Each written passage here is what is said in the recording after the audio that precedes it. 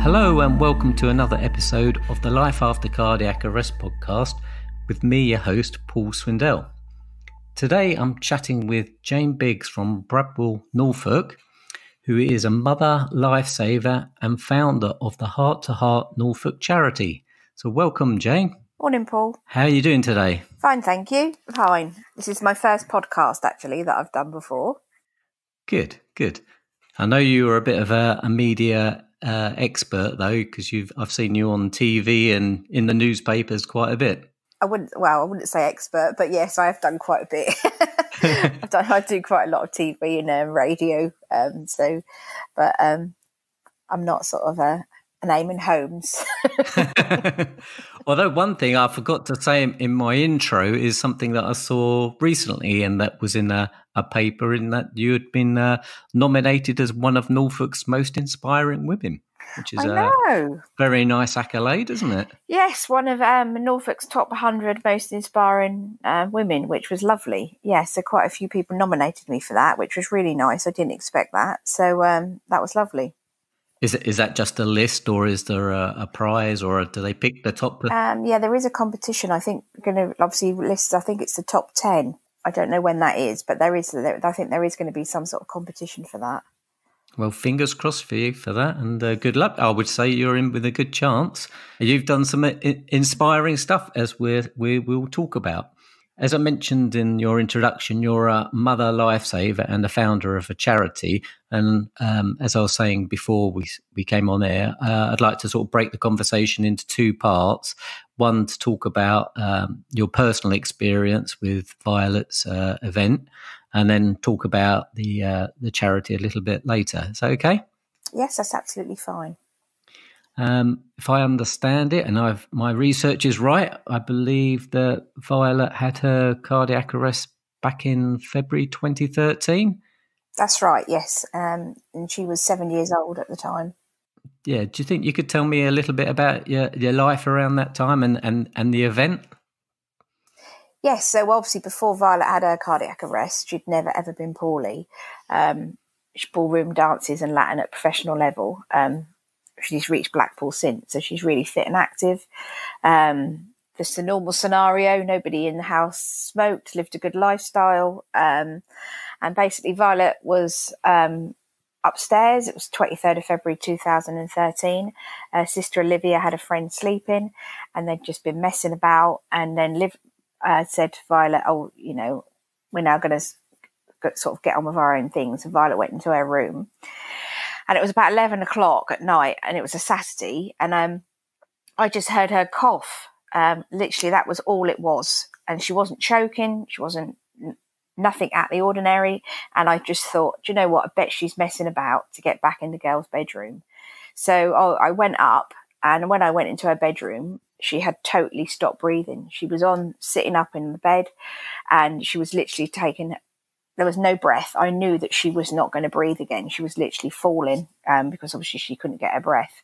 So I started CPR straight away, obviously screamed for my husband, and didn't think for 1 minute she had a cardiac arrest. I thought she was obviously choking on sick. So I started, as I say, the CPR. My husband then ran up the stairs and took over from me while I dialed 999.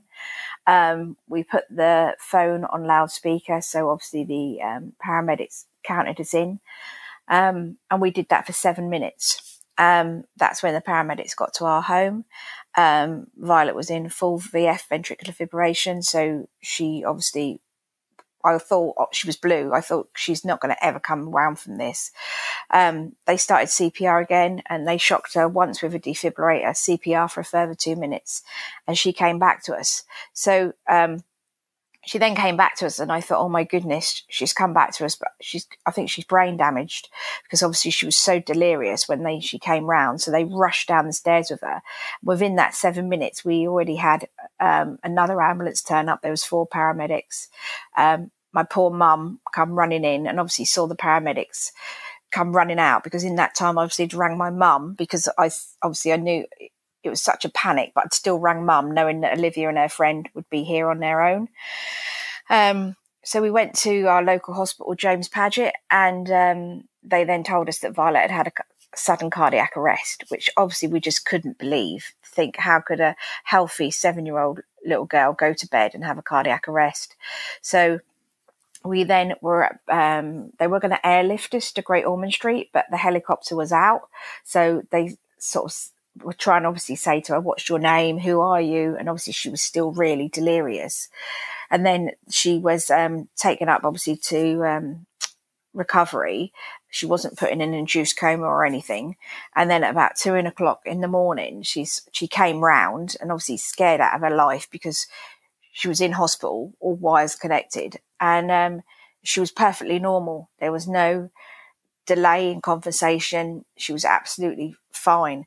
And then the next day, that day actually, we were then transferred to Great Ormond Street via ambulance with a doctor in the back and obviously paramedics. Then we spent nearly a month at Great Ormond Street, where they diagnosed her with long QT syndrome. So obviously before then we'd never heard of it. And then obviously said that they needed to put an ICD in her, implantable cardio defibrillator.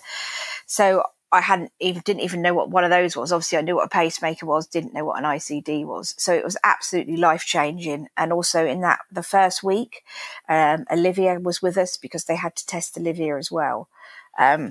So it was just unbelievable, like how your life changed in seconds from just being, and everything fine, as like say a normal family, but and then that happening. So we know, obviously, we are so blessed that Violet survived, because it's a miracle, really. And my friends say to me, "Oh, why did you go up when she coughed?" And I just think, do you know what? I don't even know why I went up when she coughed, because she wasn't joking, but I just went up. And obviously, thank God I did, because it would have been the worst scenario that any parent could ever imagine to find in the morning. So obviously Violet then had her ICD implanted at Great Ormond Street. She's had 35 genetics. They still come back as all negative. So even though they say it's long QT, she hasn't got that genetic link yet. And they still test her sister, Olivia. And ironically, it was only in May this year that, even though they've tested Olivia for the past 6 years, that there was, they showed a blip on her ECG with her like QT waves, and they've actually now put Olivia, she's 19, on beta blockers, and then she's not at Great Ormond Street anymore because she's now 19, so she's discharged and she goes to Bart's. So they were sort of talking about having a reveal fitted, but she's had an MRI. So obviously we were absolutely devastated by that, because we always thought that there was no sort of link or anything. And obviously Olivia's at Southampton University doing a 4-year master's as an adult and paediatric nurse. So we just couldn't believe it. And she rang me one night and said that she felt really poorly and that her heart was really racing. This was obviously very recent. And she dialed 111 and an ambulance come and got her. So that was really quite, that was, the holidays has been just sort of getting our heads around that as well. And then obviously Violet's obviously on her second ICD. So the first ICD that she had, unfortunately had 40 leads. So she had to have that removed. And the second ICD that she's now got is unfortunately, they left the wire in from her first ICD, and that has now made one of her valves leak. So she's got to have, so she's now got to have, obviously nobody, and this is the first time I spoke about this, but in August, she had a 3D echo, 90 minutes, that confirmed that she's got to have the ICD taken out and she's got to have the lead removed, and it's major operation.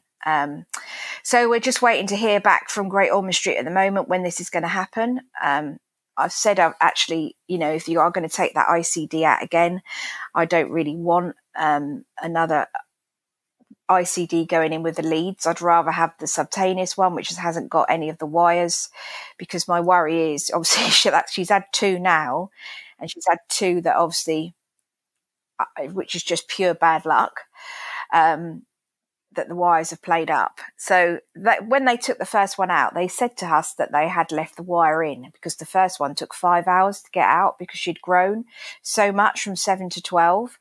So they said, we'll leave the wire in, because if we take it out now, it's open heart surgery. And as she's been in surgery for like 5-6 hours, we can leave the wire in and everything's okay. But obviously they've left it in, and it's obviously caused this leak. So if they can't repair the valve, they've actually got to replace it.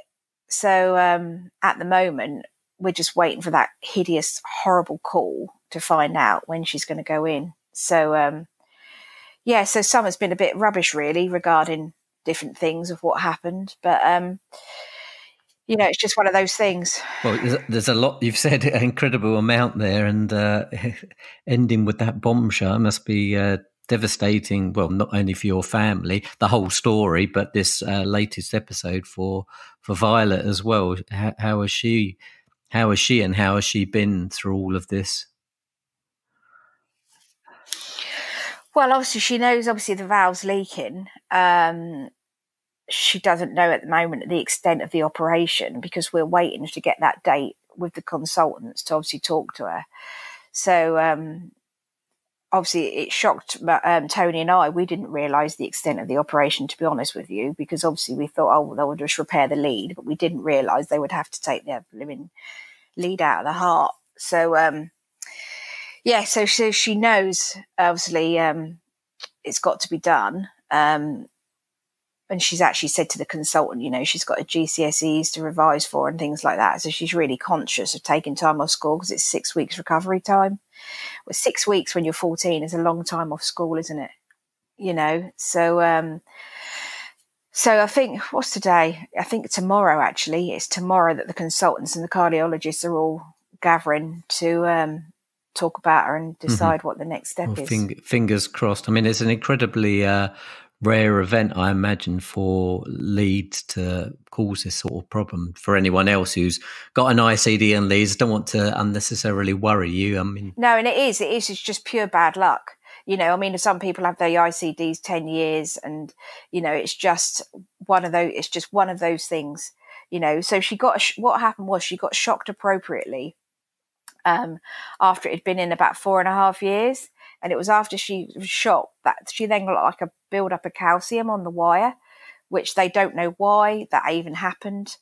And then that's when that happened as well. But it's just because obviously they've left this lead in, which is the real sort of the bad thing. I do know that removing leads can be quite a tricky scenario. So I think they quite often do leave them in if it's perceived to be more dangerous to take it out. So and that was the thing, we understood that at the time, and you can leave them in and they are fine, but unfortunately Violet's has moved. So we're just waiting now. Yes, fingers crossed for that. How had Violet been this is 6 years on now from her, or 6.5 years on from the original arrest. I mean, you mentioned that she sort of was delirious in hospital initially, and then became quite coherent a little while later. And how was she after that? Absolutely fine. Literally, there's no brain damage or anything. Absolutely, I know that, and the actual hospital and the paramedics said to us it was because Tony and I had done the CPR for the 7 minutes. Without that, obviously, she wouldn't have made it anyway. But obviously, we kept her going for those full 7 minutes. And obviously, then she was shocked. So she was so lucky. Lucky. I mean, it's a great example of recognizing the cardiac arrest almost immediately. Your mother's instinct kicked in, perhaps, when you heard that cough that something wasn't quite right, and then you get up there and you start the CPR straight away, and then when the defib arrives, you you got the shocks pretty straight away. And had you any previous experience of CPR, or had you done training at all? Only at work, you know, when my husband works in the offshore industry and I've worked in the offshore industry, it's only what you learn at work. But I mean, I'd learned it when it was mouth to mouth. I mean, now obviously they don't really teach it with mouth to mouth. Obviously you can do mouth to mouth, but obviously it's usually just obviously the compressions. So it was obviously, but I'd never done it on anybody, and you don't ever expect to do it on your child. And everyone always says to me, "Oh, I can't believe how you did it and stayed so calm." And what shocked me as well was the amount of my friends that said I wouldn't know what to do. And I thought, oh my God, that is diabolical. How can you not know what to do? How can you not know CPR?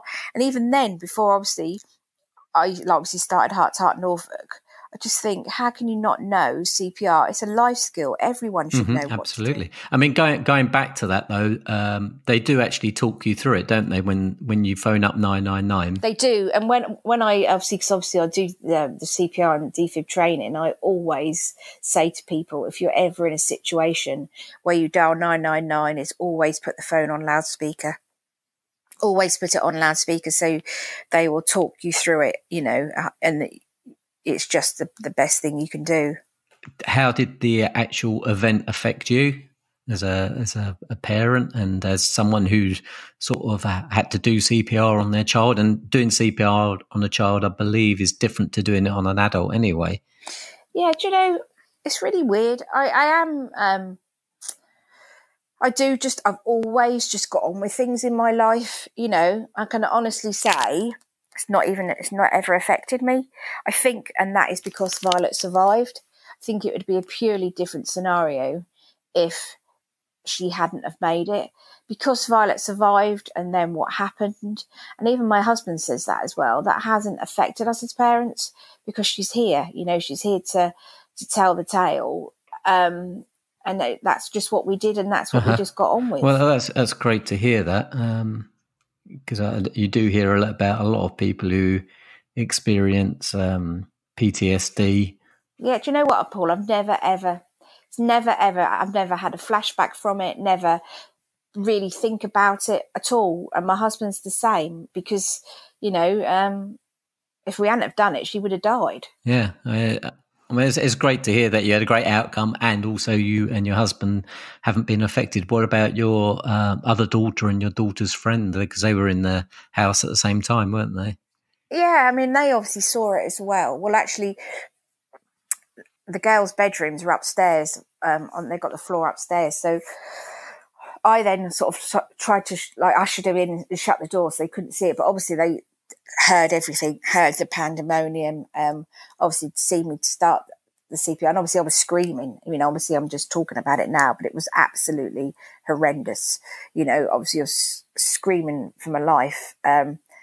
We actually did do 999 on BBC One close calls.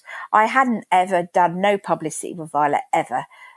She didn't ever want any publicity, didn't want anything. So I'd never done anything. And then when I set up Heart to Heart Norfolk, the paramedics contacted me, who came out to her and said, we'd really like to meet her. And this was sort of obviously, 3 years on. And I said to Violet, you know, would you like to meet them? And she was like, oh, I don't really know. But I said, oh, they said they'd come to the house.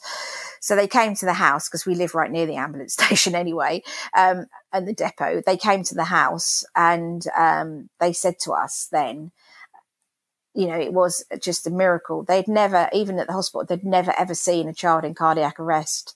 And usually when you're in the ambulance, you don't ever radio each other. But they radioed each other for someone to get here. And as it was, one of the ambulances was going to another job, and they turned back and came to us instead. So she did have sort of everything on her side. So after we did that, there was a photograph taken that went in the East of England Ambulance magazine. And then the BBC contacted me and said, obviously, we've heard about Violet's story. We've played the 999 call.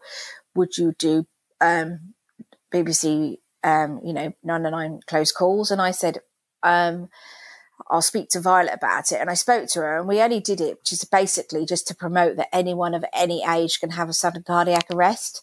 But I've never, ever watched it, because I don't want to hear that 999 call, because everyone said to me who watched it, oh my goodness, don't watch it. It's absolutely heartrending. And there was not one person I know who didn't watch it, who didn't cry. So I just thought, oh, we'll do it. And obviously we did it, but I didn't watch it. Well, I take my hat off to you for doing that and putting yourself through. Did they? I have watched it, but I did try to watch it again earlier, but it's not available anymore, is it? So no, it isn't. No, that's a shame. That is. Yeah, it is, isn't it? I don't know why they do that, because it's been on twice. It's been repeated. But as I say, both times I haven't watched it. Because it's probably got some good learning points in there for the general public. Yeah, definitely. You know.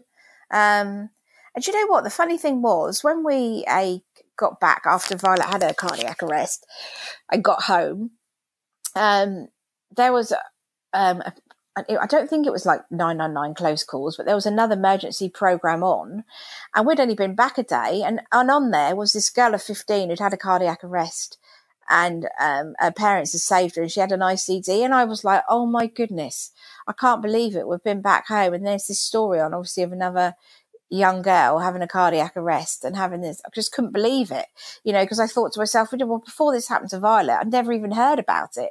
Never heard about a child having a cardiac arrest. Yeah, they're more common than you think. Well, I'm sure you probably know, don't you? Yeah, they are. Yeah, they really are. And it's incredibly sad for anyone to have one, but a child in particular.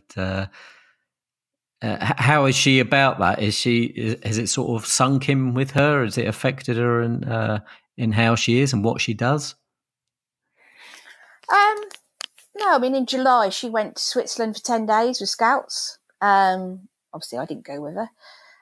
They had a 36-hour delay at the airport, but because of the thunder and lightning, that was that awful day. So yeah, and she did. She did loads at Scouts. Went in the thermal pools, tobogganing. You name it, she did it. She, obviously we've been abroad before. She just went to security and said, "Oh, I've got ICD."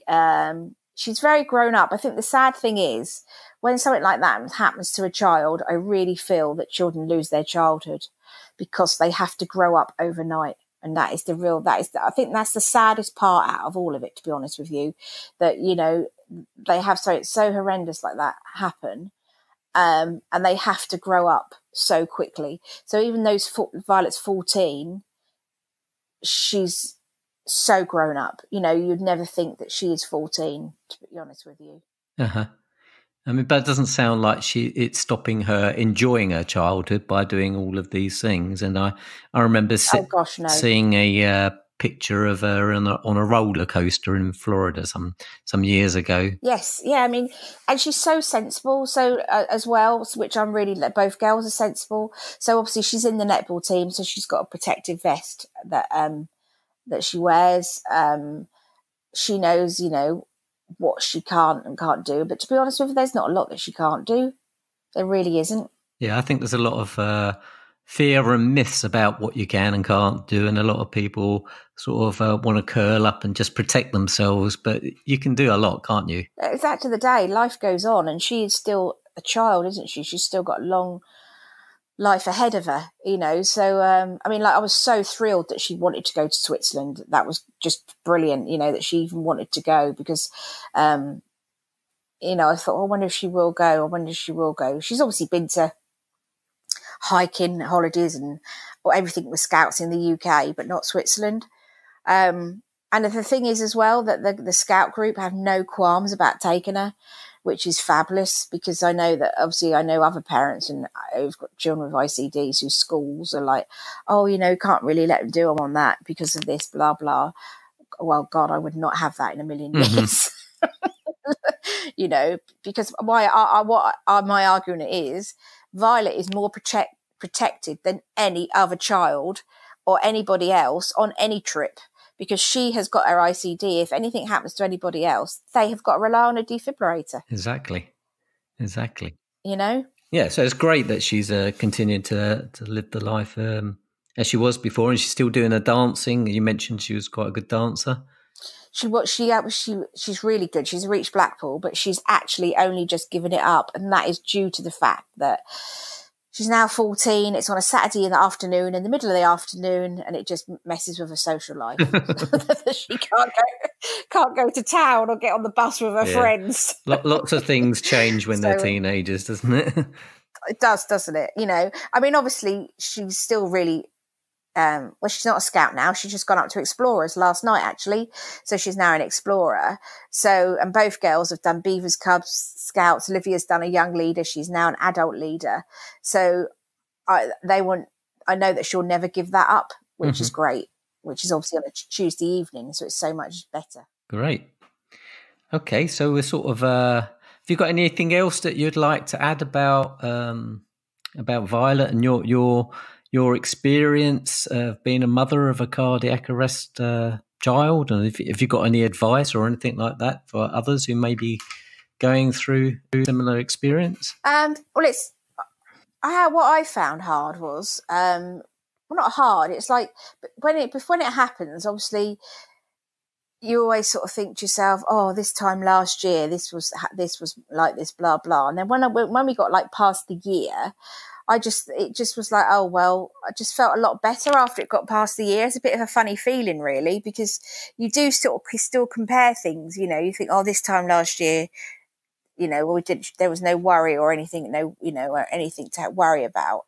But to be honest with you, you know, if you've got a child that has survived a sudden cardiac arrest with no brain damage, you know, and they are having an ICD, I just feel you've got to feel totally blessed that they're here. That's how I feel personally. You mentioned the anniversary. Did you celebrate it at all? No, never. No, Violet's so literally. I've always said to her, "Do you know what? I wouldn't even think she'd know it was the 23rd of February. She might do, but I know some people sort of celebrate it, don't they? Like with cakes and things and that. But Violet's really private, and I think because she's 14 as well. I'm not saying that she's different, but she just wants to be like everybody else. She doesn't want to feel that she's celebrating something that happened. That's how Vi is. So yeah, so I don't last year I don't even think I mentioned it that's to her. great. Well that's great if it's not bothering her and she's just leading a life as it would have been. That's the best outcome you could expect, really, or hope for. Yeah, I mean she does everything. She goes, you know, concerts at the O2 and yeah, she does loads of things. You know, I'm just trying to think what she doesn't do, really. And what about you? You sound like you're totally okay with it. Do you stress and worry when she goes off on these trips to Switzerland and things like that? No. No, because she's got her ICD. If she didn't have an ICD, I would probably think, oh, I would be worried. But I don't worry because that's what it's there for. It's a guardian angel on her shoulder. And like what I just said, she's more protected than anybody else. And that's how I think about it. Well, that's a great way to think about it. And it's really positive. That's great. Okay, so moving on to the second half of the conversation, which was about your charity, Heart to Heart Norfolk. The cardiac arrest, or Violet's cardiac arrest was in 2013. And then I believe you started the charity in 2016. Is that right? That's right. So what was the spark that made you start doing something? Well, I basically where we live. So I live in Bradwell, which is obviously only about 3-4 miles from Great Yarmouth. So obviously a big seaside town. There's Lowestoft, and basically Great Yarmouth, Lowestoft, Gorleston. All those places, not one of them had a public defibrillator. Is it? Did you go actively looking, or was it just something that sort of? I just obviously because I knew because I've lived here, and then I looked and I just obviously looked on the East of England ambulance map, and I just was astounded to think that we didn't have one anywhere. So I thought to myself, oh, I'll raise a little bit of money, try and put some in the community. And see how I get on. And obviously I started to raise the money and just the support was colossal because obviously there was other people that then knew and realised how lacking we were on public defibrillators where we live. So I hadn't gone about to set up a charity, obviously at all, because obviously I didn't have a name or anything. I was just doing it by myself. And then obviously then with such the support, the aim was just to get one, was it, to put in your local village? Yeah, basically, yes. That was it, really. Just sort of... How did you go about raising that money in the first instance? Just by like doing, I put out, like I was going to do sort of tombolas and raffles, raise some money, put any counsellors prepared to donate and things like that. So obviously I got the money really quickly. And then... How much did you raise? So 1,500. So I got that really quickly. And then after that, I had so many people say, you know, would really support you, really, it's really great what you're doing. So I thought, oh, okay, I'll set up a charity, like, you know, not a registered charity. So I set up like Heart Norfolk. And then I don't know if you know the situation, but once you get to £5,000 with fundraising, you can then apply for registered charity status. So I then obviously applied for that. That took 8 months. So the reason I did that was because you're then VAT exempt on medical equipment, which is obviously a massive saving. So I then obviously set up Heart Norfolk. And 2017, I was the Mayor's Charity of the Year. I'm the Mayor's Charity of the Year for Great Yarmouth again this year. I then went to obviously parish council meetings, councillors, basically wherever I could go, I would go and talk. And just the support was just immense. I had like businesses coming forward, donating money to me. Because obviously you're so much more... you get a lot more money donated if you're a registered charity, like the Masonic Lodge will only donate if you're a registered charity. So many places will not donate unless you are a registered charity status. So once I got that registered charity status, and obviously then everyone could see what I was doing in the community and how the work was going. You said it took 8 months to get registered charity status. How come it took so long? Is that just they're slow? Yeah, and because so many people are fraudulent. So there's so many people who are trying to open a charity as a fraudulent. They literally had a backlog. That's how long it took. Even though I applied, they probably didn't even pick up my paperwork till 6 months on. That's how overworked they are, and how they are obviously still trying to stop people who were doing it as a fake. And how difficult was it for you to set up your charity? In terms of, you know, the mechanics of it, getting people to support you, not financially, but to back your aims? Well, so obviously you have to have trustees once you're registered charity. So I've got 3 trustees. All the local councillors here were literally totally on board. You know, I'd write to them and say, you know, what money have you got in your budget? Can you fund so-and-so? And literally they would just fund it, because they then thought, you know, my God, there isn't no public defibs anywhere here. So in 2 years, so just over 2 years, I've placed over 140 public defibrillators. Wow, that's some going.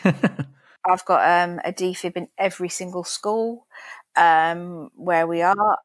So from, I would say, over 30 schools, I've got public defibs. High schools, I promote that they have 2, that they have one inside and they have one outside as a public one, and one inside, because high schools are too big just to have one defib. But I'm just passionate that they are available 24/7. So on all the little village schools like Winterton, Rollesby, Filby, all the little schools, they're all outside the school. The heads leave the gate open, the little side gates open, so they're open 24/7, and the other ones are on the front. Because that is what I'm really passionate about, that they are not locked away. Well, absolutely. I mean, that is key, isn't it, really? Especially in a small village. Maybe if you've got a village school and they've got the defib there, they may be the only defib in the village. So... And they are, and most of them are, like in Winterton, the one I've put outside the school there, that is the only defib in the whole of that village. So, you know, and the school's shut for 6 weeks, holiday, Christmas. And I think there's nothing worse. I mean, so many shops have got them locked away. No one knows that they're in there.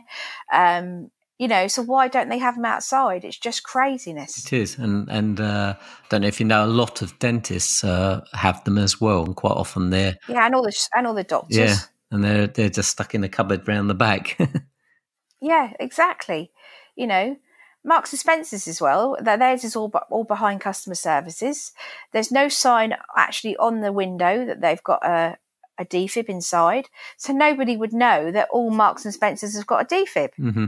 So it's just craziness. It really is. Yeah. But anyway, I've just did a quick calculation. And I don't know if you've done the calculation before, but you said you put 140 defibs in across. You say, is it Norfolk and I seem to remember Norfolk and Suffolk now, actually. Okay, so you're spreading out. You're going to come down into Essex as well. Actually, someone's just bought one off me last week to Southend. Was that Charlie? Yeah. I was speaking to her yesterday. She mentioned that. Was you? Yeah. And I've helped someone got one in the Isle of Wight, believe it or not.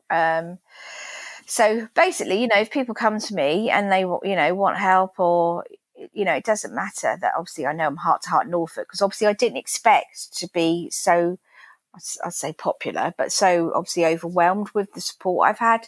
So, I put as many in Suffolk now as I do in Norfolk, to be honest with you. Last year was obviously amazing that one of the public defibs I put out did save somebody's life. So Richard was sailing at Galston. He's 52, his son's 9. Fit as a fiddle, obviously sails all the time. And he lives in Norwich, which is obviously about a 50-minute drive away. He was just about to get in his car to go home, and he literally fell 10 feet from the public defibrillator that I'd put outside this hotel. And about 3 months previously, I'd been into the sailing club and just run through CPR and the defib with them, and all his crew were there, and they got him back on the second shock before the paramedics even got there. So obviously, I always say, it's a funny thing is it's something that you put out that you don't want to be used. But obviously when that was used to save Richard's life, it was just amazing. And he's been so on board since. He's literally, he's done parachute jumps. His people who work for him, he's got a heating firm in Norwich. He's just done a 50-mile bike ride. And then on May the 11th, I opened a charity shop in Galston, not something else I'd planned to do. Before we talk about that, could I just go back a little bit about Richard? Presumably you've met him, have you? Yes, that's what I was. Yeah, so he's just put all the heating system in the shop as well. So we had a bit of a joke, and I said to him, "Oh, I couldn't have saved a better person, really, Richard." And he was really laughing. I said, "I'll have to put a note. You can only be saved if you're a tradesman." And he was like, "We had a real joke." Yeah, so I've met Richard loads of times. And then when it was his 6-month anniversary of his save, he did a really lovely meal at his house that me and Tony were invited to, and obviously the people who saved him. And he just said, obviously, that was really emotional, to be honest. He was just. I was going to say, how does it feel to save not just your daughter's life, but someone else's life?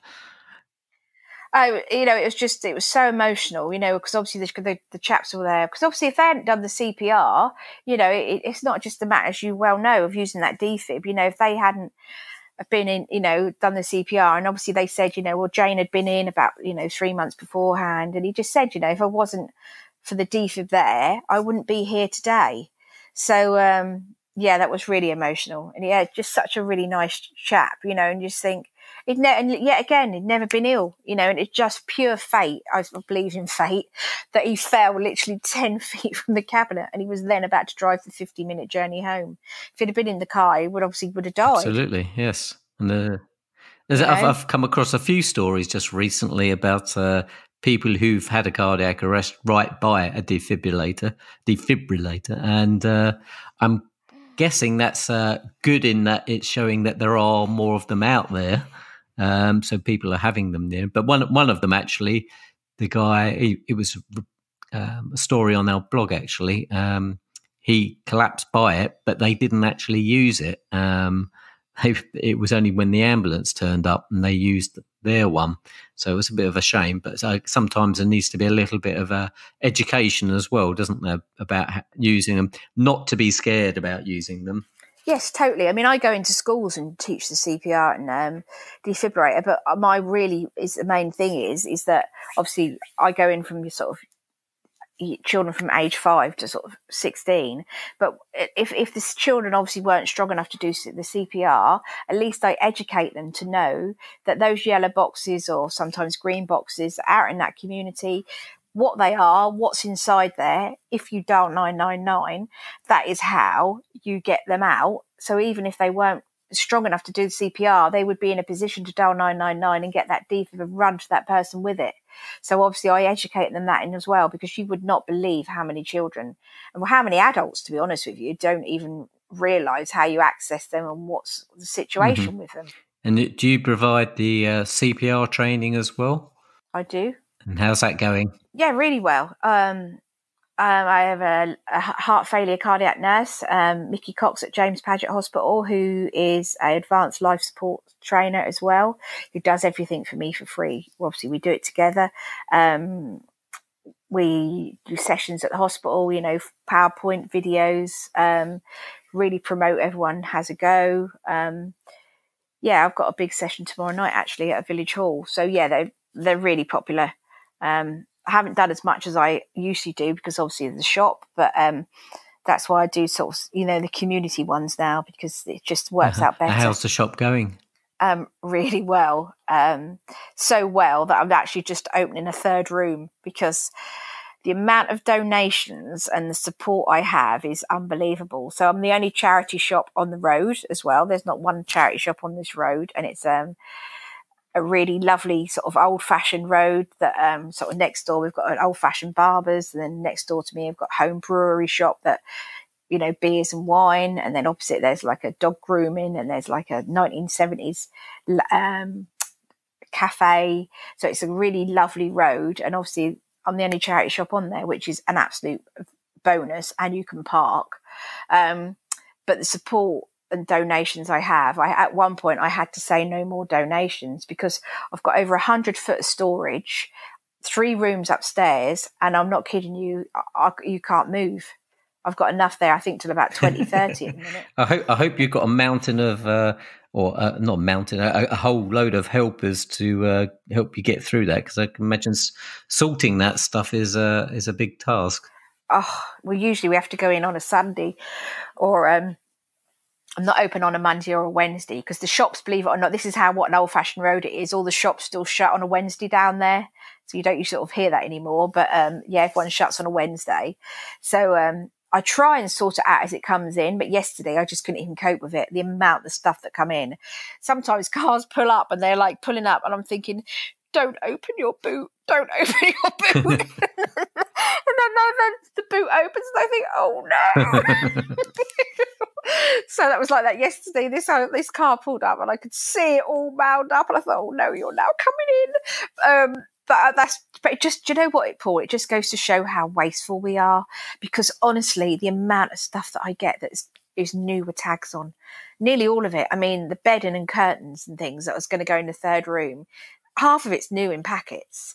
So it's bad, really, and it to show how wasteful we are and what we buy we don't need. Well, it's good that we've got organisations like yourself that can make use of this and turn it into something good in 2 ways. And also as well, I'm really, really cheap. So everyone says to me, well, the first thing when they come in, they go, oh, it smells so lovely in here. That's the first thing they say. And then obviously they say, oh my goodness, you're so cheap. Because all my tops, from whatever make, are from Ted Baker, Wallace, Next, or anything, are all like £1, £2. Everything is so reasonable, because at the end of the day, it's donated. I'm 100% non-profitable. So there's no staff being paid. My friend actually bought the shop with her pension fund to me to open it as a charity shop. That's very kind. The tills were donated. The rails were donated. The carpet was all donated and fitted for free. My husband decorated it all beautifully. As I say, Richard put all the heating in, central heating. So, I didn't even struggle to fit it out. It was just... as I say, the third room's now opening because I've got 2 rooms, because I've got so much stuff. So my husband's there every night this week painting, because the carpet's being laid Friday. So yeah, it's just really gone brilliantly. And it's because I'm local and the money is staying where we live. So because obviously people who are local, they see where I put all the defibs out. And obviously that's why the support that I have. I mean, from going back from what you said you put 140 defibs, and if we guess or estimate that they cost 1,500 each, do you realise that's over 200k that you've raised? And I imagine that your shop's only going to increase your funds. So how many defibs are you aiming for? Have you got a target? I don't know. I mean, it's quite nice, like I had a local football club contacted me a couple of weeks ago that were like really struggling to get a defib, and he'd like really done his research and said, there wasn't a public defib within a 6-mile radius. They were all first aid trained and everything, and so what happened was I was on the telly again, and from being on the telly, within 5 minutes of me coming off air, I had 2 businesses who obviously just like looked for me online, who then contacted me and said, can we buy 2 public defibs for our businesses? This was 2 separate ones. And then obviously people then contact me saying, we're really struggling. And it's lovely that then I'm in a position to say, well, yes, I can fund you one. And they're like, oh my goodness, you're joking. I mean, the other thing as well, Paul, I've never, ever paid for one to be installed, ever. If somebody charges to fit a public defibrillator, that's bad karma in my eyes. So an electrician will always fit them for free. I've never paid for one, and I don't ever intend to pay for one to be fitted. So you don't have to be a certified electrician if it's going on a pub. Obviously, if it's a business or a school, there's like regs and things. But like I drop them off at pubs, and within half an hour, the landlord's fitted them. So so that is a real thing. If anyone is ever raising money for one, please do not pay anyone to install them, because somebody will always install it for free. And is that 1,500 including the case and everything? So it's all weather tight and what have you? Yeah, stainless steel. It's the Cardiac Science G5 defibrillator, which is what the ambulance service endorse. And the best thing about it is it counts the CPR beat. So once you lift the lid and you put those pads on, it literally, obviously if you need to shock, it will tell you, but it counts the 30 chest compressions and it tells you to give 2 breaths. And also on the screen, you can see all that visibly as well, what it says. It is a fabulous defibrillator. It really is. You just said you were on TV. Was that about the organised gangs stealing defibs? Because I saw an article about that. Well, I don't think it is gangs to myself. I mean, there was 2 stolen in Newmarket. And that's what I said on my interview. I honestly don't believe a gang would be doing that. It would just be a chance as who'd think, oh, I'll get some money for those. But as you know, someone who is buying a defib legitimately will not buy a second-hand one, because obviously all the serial numbers are registered. So I just obviously think it was someone who was just going out to get it. I can't honestly see a gang going to nick defibs. I really can't. Because they're not going to even get no scrap for them. And 9 times out of 10, most people who nick them don't even know what they're for. Quite likely, yes.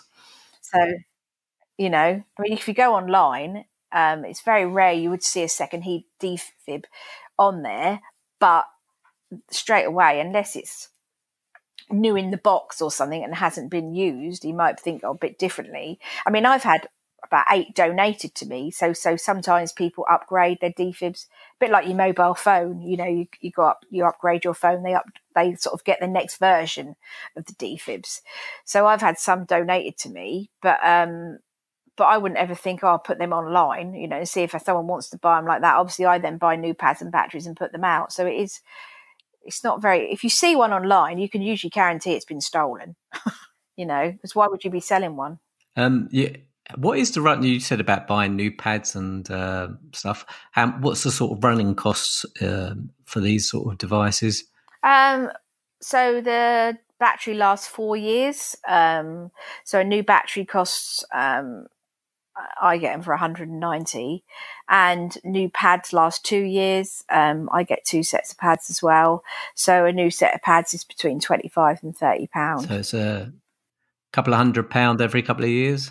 Yeah, well, I suppose for every 4 years the battery. So so you need 2 sets of pads. So every 2 years it's £50. So what I do, like with the pubs and places like that, they just have a collection pot on the bar, and then whatever in there, by the time we empty it, it just pays for it. That's a good all, idea. which is the best thing to do. Yeah. Because obviously then there's no outlay, is there? So that's what we do with it. That's what I just do with the pubs. I say, have a collection pot and whatever in it, you just use that money to then we'll use it to buy the pads and battery when we need to. You said about when you get people wouldn't buy them online because they got serial numbers and you register them. Whereabouts do you register them? With the ambulance service, and also you'll register it with like cardiac science, so you register it with those as well, and they obviously with the serial number and where it's from. So basically you've got two sort of proofs where that defibrillator has come from. So if someone then went to even buy pads or batteries from somewhere else, try to sell it again, there would be there'd be a link to it somewhere, where it's been or where it was from, put it that way. So do you have a website or anything like that people can perhaps contact you on or see where all your defibs are? Well, I'm having a website built at the moment, actually, which is going to have a live map on it.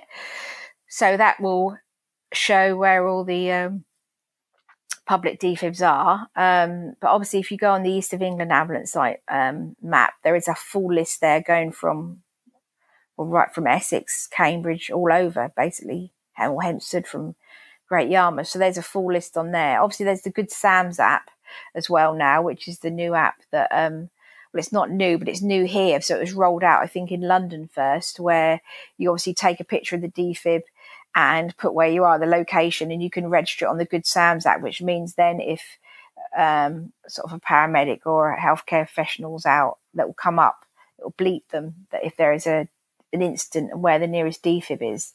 So that, I really think, if you do steal them, you're not going to get anywhere with them, to be honest with you. Hopefully not anyway. Just another point on that defib map. There is a good list of defib maps on the Sudden Cardiac Arrest UK website, and I don't know if you. Oh, is that right? Yep. There's lots of private ones. There's a couple of sort of public type ones on the website. I don't have a list of the defibs. I just got a list of the people listing them. And okay. And there's, I don't know if you know, I'm sure you do. There's a national registry going to be coming out in the near future. Next year. So, which would be really handy. Indeed. Hopefully they'll make it publicly available, because I did read that it was going to be for the ambulance services benefit, but I think that would be a little bit short-sighted if it was only for their benefit. So, yeah, I mean, that's the trouble, you see. There's so many different webs and sites and so many different apps. I think people don't know where to go, do they? No, it does need to be consolidated and made publicly available, because people are interested once it's affected their life, or they've seen someone they know affected by it, they take up an interest in it, as most of us have. I didn't really know about it before, unless you said you didn't really know about it before it happened to Violet. Don't, do you? You don't. So, no. And it is literally a matter of life and death, and it can be changed by just having this simple device, which isn't that expensive in the scheme of things. Just having these around in public places. I mean, nearly every weekend, nearly every week, because obviously I live, as I said, I only live 5 minutes from the ambulance depot, but ironically, there's always, the other weekend, I had 5 defibs that were there that had been taken out just that weekend. They weren't used, but they were there. They were told to go and get them, So that was just on that Saturday, all over. There was 5 taken out of different boxes. And that just goes to show how they do say now, don't they? Have you got a defibrillator? But you never guess what happened last week. I was driving to the shop and I saw a lady at a pub, and I thought, oh, she's checking the cabinet. And then I looked, and she had a bit of paper in her hand and she was opening it, and she undone the cabinet and ran off with the defib. And I thought, oh my goodness, she's actually getting the defib out to run off in an emergency. Do you know what, Paul? That really took my breath away. I just, like seeing it happen, I couldn't believe it. It was only like 9:30 in the morning. And I thought, oh my goodness, I can't believe I've just seen a lady actually run off with the defib out of one of my cabinets. So did you follow her? So I turned round actually to see if she needed a lift, and because I was like, the car was going one way and she ran the other, and it was like a little sort of road. So I swang round, but she'd already gone. But then the ambulance was already there. Uh-huh. Oh, well, that's good. So, that was quite, I couldn't believe that. I was just really took back. Yeah, I'm sure it did, yeah. Well, it's and that was one of your defibs, was it? Yes, yeah. It was, yes. Well done to you anyway for another potential customer. Hopefully you don't. Yeah. if that's what we can call them. Yeah, exactly.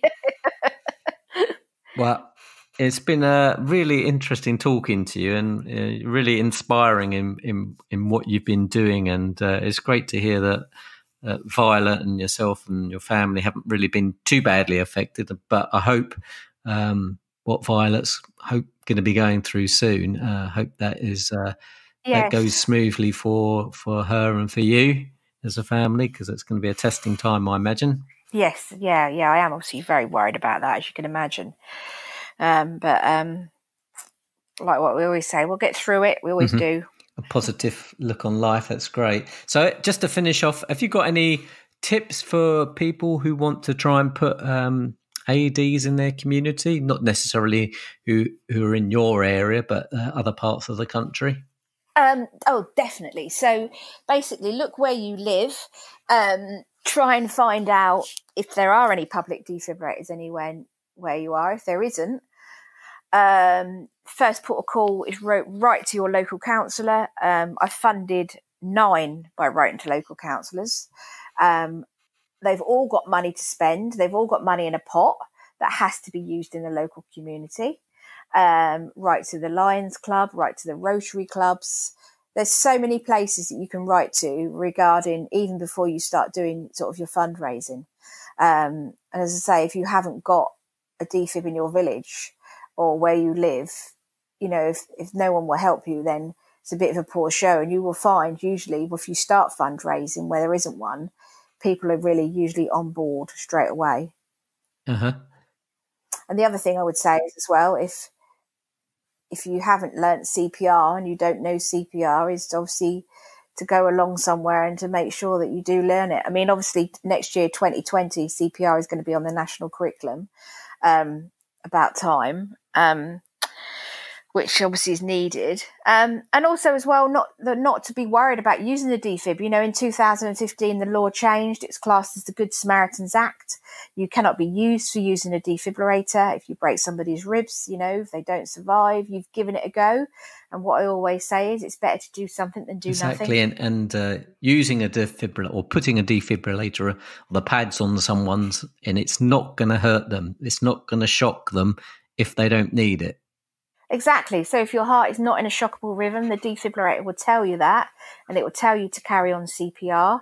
So the prime example was Richard. So when Richard fell by the cabinet, he had a heart attack. So the defib, obviously, he wasn't in a shockable rhythm, and it told him to carry on the CPR. After the 2 minutes, Richard went into cardiac arrest. The defib obviously picked that up and obviously told them that he needed to be shocked. So, I always say to people when I do the training, don't worry that you're going to put the pads on somebody and you're going to start shocking them if they don't need it. If they don't need to be shocked, they will not be shocked. It just will not happen.